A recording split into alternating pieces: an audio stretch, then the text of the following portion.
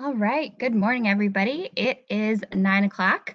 Um, we will go ahead and get started. So just so you all are aware, I am going to go ahead and record this presentation just in case we need others to watch it later if people are unable to attend. Um, a few logistical things before we get started. I did go ahead and shut off video capability for everyone just because I know we've got a number of people on the call today. So wanted to make sure that we had bandwidth for everyone to join. So video is turned off, so don't worry about shutting your video off. Got you covered there. Additionally, I did go ahead and just mute everybody upon entry to the WebEx. So right now you're muted. If you need to come off of mute for some reason to ask a question, you should be able to do so just by clicking the little microphone button that's currently got a slash through it on your WebEx. We ask that you only come off mute if you want to ask a question verbally. You may also ask questions in the chat. So I'll be monitoring that throughout this presentation. So for those of you who I've interacted with before, which is probably most of you, my name is Angie Andreessen. I am the business analyst working on the Work Comp Modernization Program here at DLI. So recognizing that we are about a week and a half out from go live, I know you all are very busy people and you're working very hard to make sure that you and your coworkers are prepared for this go live. So I'm going to keep my comments relatively brief this morning. And leave some time for questions. But just so you all are aware, I know we scheduled this for an hour, but we will keep it short and sweet since I know you all are very busy people. So jumping right into the content here, here's our little agenda for today, what we're going to review. So I'm just going to go through some major milestones and updates that have occurred since last time that we've all met as a group. I'm going to talk a little bit about training, our new help desk, and then we will open it up for questions.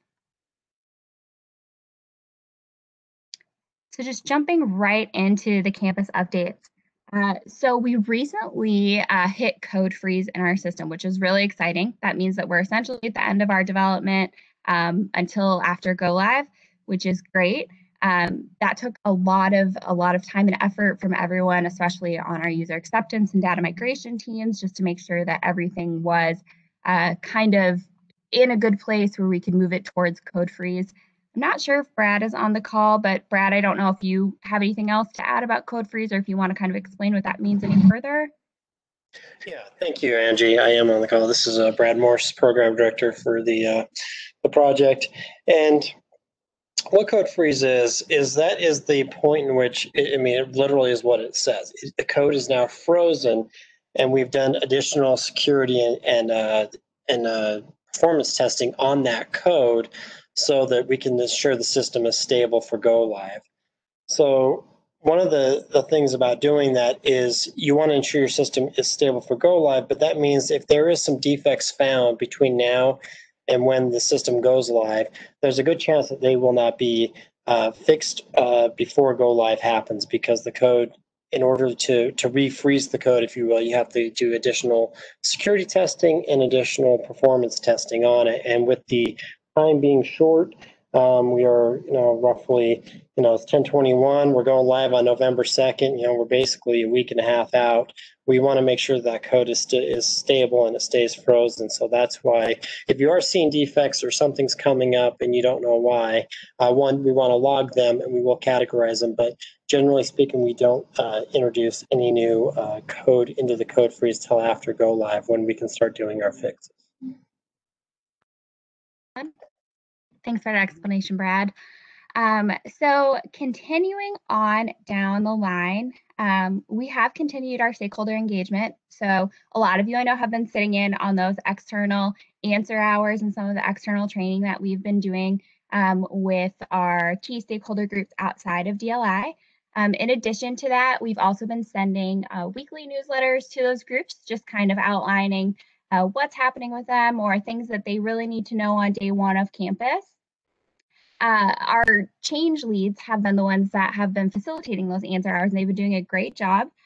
So just to kind of call them out, we've got Dave Horning. He is our change lead for our employer group. Melissa Parrish, she is our change lead for our insurers, third-party administrators, and trading partner groups. Mike Hill, he's our change lead for the rehab providers. And Richard Davis, who is our change lead for the legal community.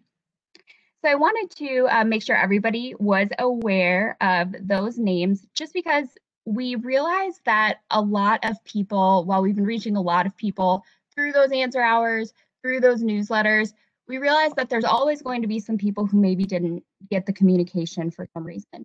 So if you all are getting any emails or hearing from any stakeholders that they're unaware of those events, please feel free to forward it to the appropriate change lead or to myself or the WCMP mailbox, just so we can make sure that we're including those folks when we're doing our communication and outreach. All right, next bullet. So continued training. I'm sure that this is no surprise to any of you. I'm sure a lot of you have been actively involved in training, whether actually facilitating training or just receiving training from members of your unit. So the training will continue, I believe, next week as well. So the rest of this week and then next week. And then we'll be all ready for go live on the 2nd. Training has been recorded, and I've got a specific slide to kind of go through all of that, but a lot of our external trainings have been recorded. So if you all are receiving questions about that from the stakeholders, we do have a place where they can go just to view any of those recordings, and I can make that available to you all. And then finally, we'll talk a little bit about our new help desk and what they can kind of assist with, how to contact them, and when to kind of leverage the help desk to help you.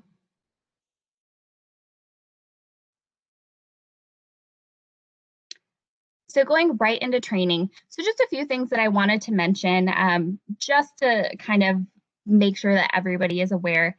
Internal training at this point is being handled by your unit. So if you have any questions or any issues with training, if you can't access something, or you're just not sure what's going on, please make sure that you are reaching out to leadership in your unit. So your unit managers and supervisors, they should be able to direct you to the correct people who can help you if it's not them. But internal training is being handled currently by the unit. External training. So external training is also being handled by a number of people in the work comp units. But if you all receive any specific questions, so if you get any emails from stakeholders, or there are people who are just wondering about different training opportunities, you can direct those to the training team. So kind of our leads for that training team are Sandy Barnes from ADR and Virginia Prax and Denise Holmes in CRT. You can also send those questions to either the help desk or the WCMP mailbox, and we can certainly triage those to the correct folks if you don't have Sandy, Virginia, or Denise's information. But we definitely want to make sure that if we're getting questions about external training, that people are responded to as quickly as possible so that we can get them that correct information and they can access those training materials. And one last bullet. Training recordings for externals will be made available as soon as possible afterwards. So if you receive any questions about that, or if you even just want to view one of those trainings yourself to get yourself familiar with what externals might be doing, those would be available on our training page. It is a bit of a process. It does take WebEx a little bit to generate that recording. I know sometimes it's taken a full day for some of mine, just depending on the length and the number of attendees. As soon as we get those recordings available, we do send them over to the communications department, and James, Jenny, or Blair puts those up on the website for us. So just so you all are aware, as far as expectations for when those are available, we do make them available as soon as possible, but there are a lot of moving parts to getting those training recordings available. So if somebody immediately asks you after a training or during a training when those will be available, my recommendation would be to let them know that it will likely be 2 to 3 business days. It can sometimes be sooner, but we will try and get those, continue to get those available as soon as possible. All right, moving right along to our help desk information.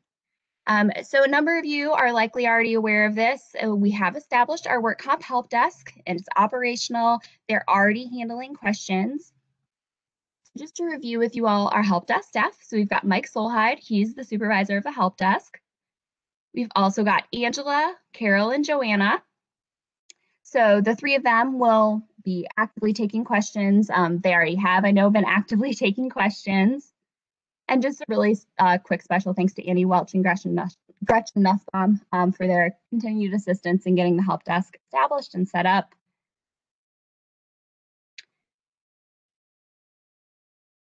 Now, to send something to the help desk, you've got a couple different ways where you can contact the help desk. You can either do that by calling the numbers above, or you can pass this information to external users as well. You can email them at helpdesk.dli@state.mn.us. So we'll go through a little bit more next week, what to expect on day one and where to go with specific questions about permissions, or if you think you've seen a bug or something like that once we're in campus. But for the time being and likely into the future, just make sure that you're utilizing this help desk. You can definitely send them emails. What will happen is, depending on the complexity of the question or the complexity of the issue, that help desk staff will just go ahead and kind of triage the item and then get it to the appropriate folks if they're not able to resolve it on their end. The help desk hours are 8 to 4:30, but if a phone call is taken outside of those hours, so if somebody calls outside of those hours, there is a voicemail box where they may leave messages, and then that would also be monitored and those calls would be responded to. So again, great information for you all to have yourselves, great information to share with externals. I know this is something that we have really tried to share with them pretty repeatedly in our answer hours, so that they're aware of it. And this information is available on the help desk as well, or on the internet as well. I apologize, on our webpage.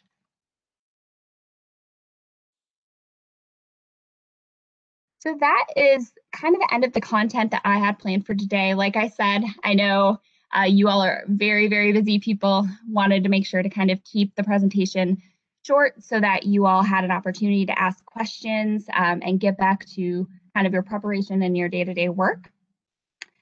So right now, I'll just open it up for questions. I don't see anything in the chat, so we can hang on for a couple minutes here in case there are any outstanding questions.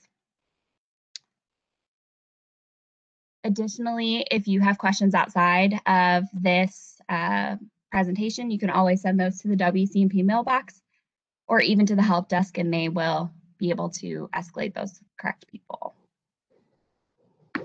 Hey, Angie, I have a couple comments that hopefully might spark some questions. This is Brad, by the way.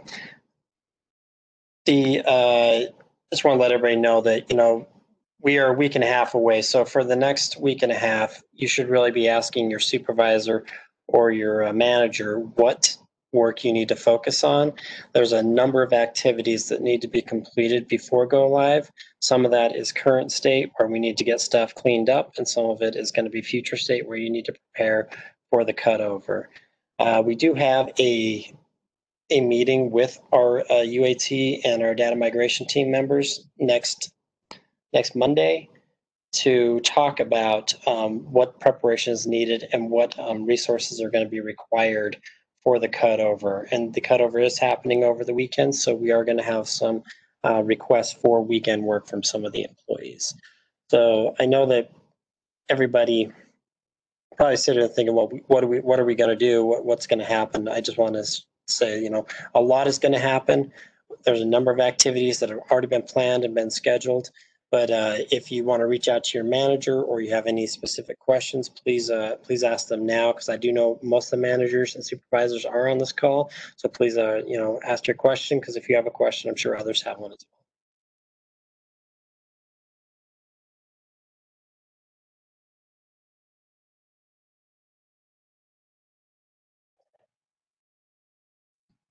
well. All right, so I'm not seeing any questions in the chat quite yet. So I'm going to go ahead and move to this next slide. I believe you all have this DLI.WCMP email address, but here it is. If you do not, for some reason, Please feel free to utilize that if you don't have any questions right now. We will be having another one of these quick meetings next week. So if there's any questions that come up throughout the week, you can certainly let us know and we can include those to answer to the larger group next week as well. Angie, this is Julie, if I can just cut in for 1 second. You know, we're saying this over and over to different groups, and I hope it resonates with this particular group and isn't out of sync, but if you are finding defects or have feedback for improvements, those should still be logged. You can rely on your unit UAT person to help you log that defect appropriately. We're urging everyone, please don't keep a list off to the side. If you're experiencing a performance issue or if something specifically happens with the screen that you can't recreate, let's make sure that we capture the time that it happened and what the transaction was that you were trying to process, and work with your UAT person to get that logged right away. Sometimes it may just seem quirky for one person, but when we notice it happens to 10 people at the same time, there's actually something then that we can go fix. Yeah, absolutely. That's a great call out, Julie. Thank you so much for that. And I've got a question here. How will training for the various positions in the new system look like while working remotely with new processes and tasks? That's a really good question. I would defer back to your units on that, just because units are kind of currently handling the training. My understanding is that all of the trainings that we've been conducting currently have been done via WebEx. So I would assume that either WebEx or Teams would be the preferred method for those. But as far as specific content, I would recommend just reaching back out to your unit leadership for additional details on any continued training that's planned.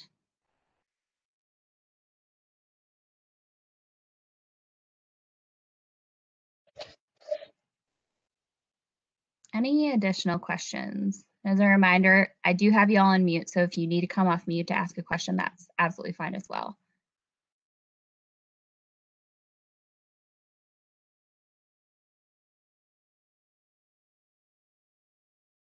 All right.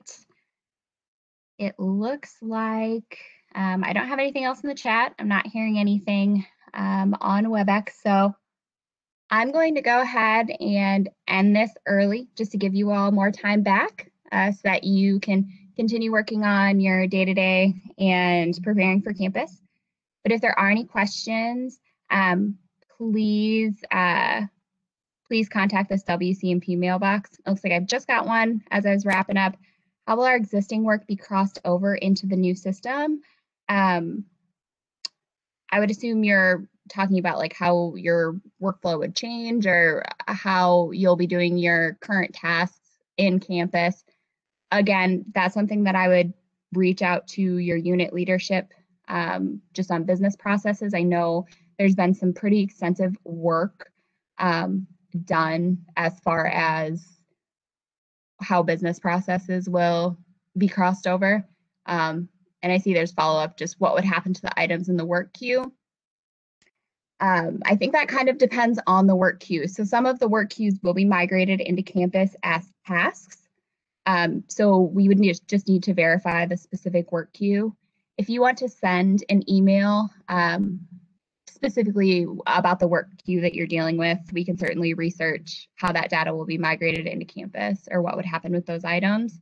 It would be a little bit different for each specific work queue.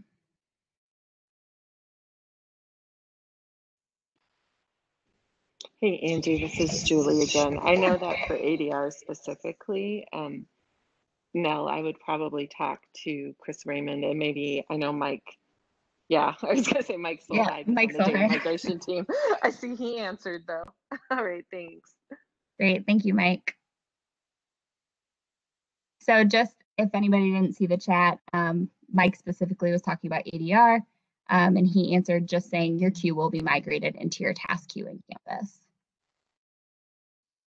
And Henry, this is Richard. I'll just add the goal is to try to get as much stuff out of the queue before November 2nd as possible. I mean, it seems kind of self-explanatory, but I just want to reiterate that.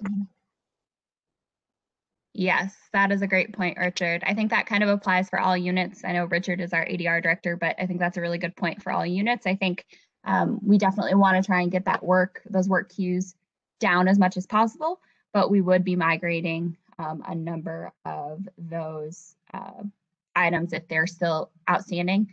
And I believe that if you're in the task system, you would be able to see like your task queues and what you could expect to see in them. They are not up to date.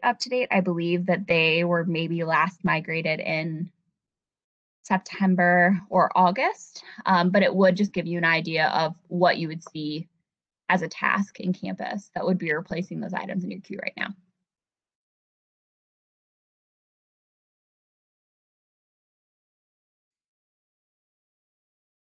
All right. Any other questions?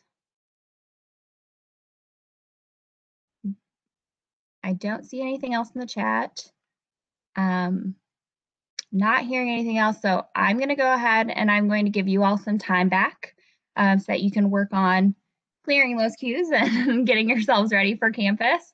But please feel free to reach out if there are additional questions. You can send those to the WCMP mailbox.